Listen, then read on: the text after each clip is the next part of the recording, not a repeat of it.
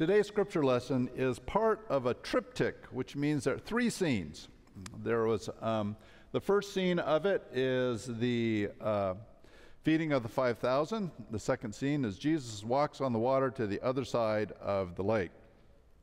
Third scene, which we're reading the first part of it, the lectionary breaks it in two, is people discover Jesus is gone. They go, well, where did he go? And so some people track him down and talk to him about bread. And it's probably a little different than what you would initially think. I mean, John's gospel is kind of convoluted at times, hard to kind of pick out the thread that goes through it. But they're looking for bread.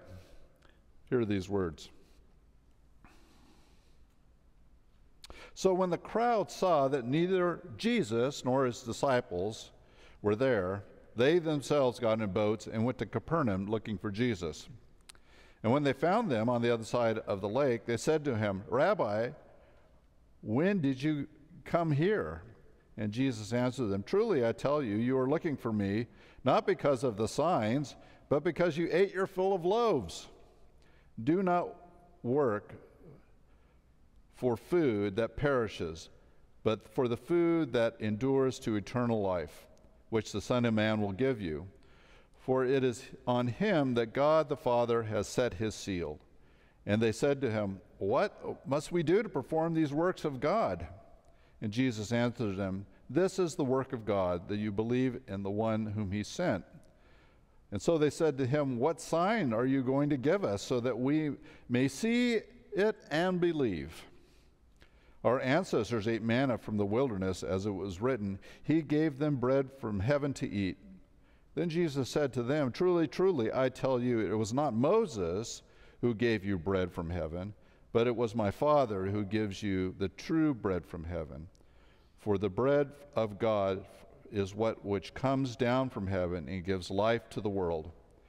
And they said to him, Sir, give us this bread always. So you probably haven't noticed this, but we live in a very transactional society that we have been conditioned from probably before we were born, because we live in a capitalistic culture, that things have value and you exchange things of value to get what you want. So if you bought a car, you know that you're exchanging income that you have generated to have this physical presence in your driveway that you will use as a tool or use as a status symbol. It can be all kinds of different things. And so when we do things in life, we weigh it out. We go, well, is it really worth it? I mean, I've had buyer's remorse. I've purchased things and got them home and used them for a while and going, man, I paid way too much for what I do with this. Or, oh, this didn't meet my expectations. Or ordered a meal where the food really wasn't what I thought I was going to get and had it and then paid the bill and just kind of left with a sour taste in my mouth because it really wasn't what I really wanted and the exchange wasn't good. Exchanging things is just what we do, you know. If money, we call pay day at our house transfer day, because they transfer the money to us and we transfer, the church I should say, not they, the church transfers the money to us, and then we transfer the money to all the other things that we do to run our lives. And so we're just a pass-through account of capitalism, I think. We don't seem to produce a lot of capital. I guess we do produce some capital because people pay us. But for the most part, we are a transfer. We transfer money from one place to another place, and out of that comes some value. I guess you find some value in what we do, or you wouldn't pay us here. There's an interesting thing about this idea of transfer in goods, is that you have to remember that the Old Testament, the New Testament, all of the biblical time is before the dawn of capitalism. But people still transferred value on things. That's as old, I think, as humans can go back, that at some point along the way, somebody had something that somebody else wanted, and an exchange was made. There was a value judged on what it is, and the exchange was made. So this passage today is about an exchange.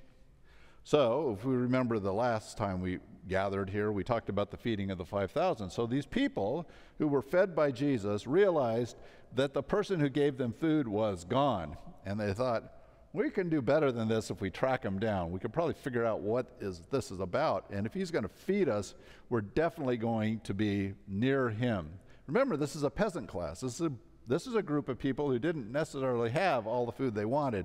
And so they go to this event, and there's more food than they've probably ever dreamed of having, enough that they all ate as much as they possibly wanted, and there was food left over. And they saw that, and they said, this is our meal ticket. And so they get in the boats. They go across the lake to the other side, to Capernaum, which is kind of Jesus's anchor, his locus, where he does his ministry. And they come up to him and they go, where did you go? We thought you were here to stay, and then you left us.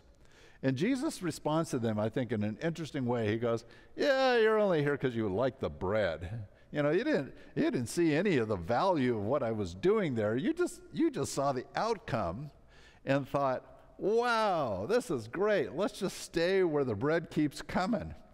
And then there's this discourse on what it is to follow God and what it is to receive from God something. They even say, oh, well, you know, Moses gave us bread too.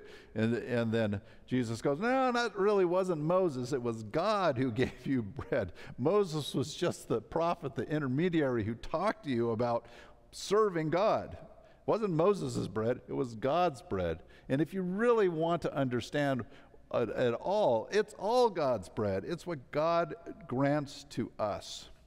And in fact, in the next passage, which is part of the lectionary coming up, is, and whether the preachers decide to use it or not, Jesus talks about himself as being the bread of life. But this exchange that is going on between these people who came because their hunger was satisfied and the idea that God can do it is an interesting dynamic that you still see working out in society, religious society, as well as in secular society, both. Many people call on God like Santa Claus. If you do this for me, God, then I will do this. You know, these exchanges happen all the time. And they happen at times when people are under extreme pressure, mostly. A lot of people don't think about God hardly at all, you know. But when they're under extreme pressure, then it comes to mind, maybe I should ask God. Maybe I should pray. Maybe we can make a deal. And a lot of people end up being really hurt by that, I have to say.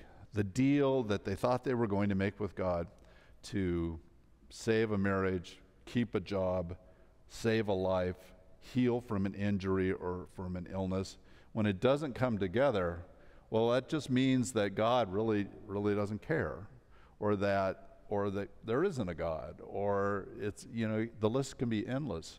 The worst is the idea when religious figures tell other people that, well, your prayer wasn't wasn't answered because you weren't faithful enough, or you didn't do X or Y or Z or whatever it is, that whatever the religious framework says that this person operates under, that's why God didn't do it. Like, you don't really measure up in God's eyes. That's why things don't go your way. And there's a whole industry, religious industry on that, you know, that the prosperity gospel says that, you know, if you're living your life really well with God, well, God's going to just open the bank vaults and pour it on you, you know, and you'll be happy and you'll have money and you'll get all the things you ever want. It's like the Santa Claus Deluxe version in which you're going to get it.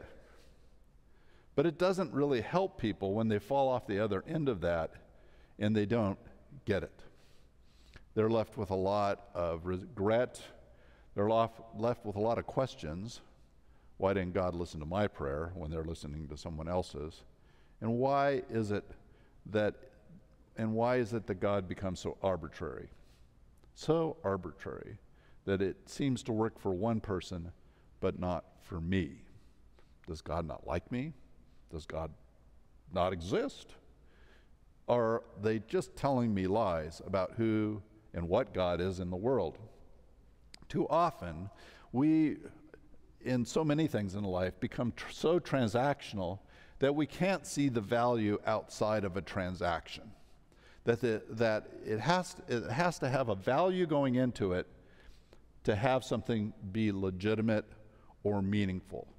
In other words, if it has no value, then it really doesn't exist.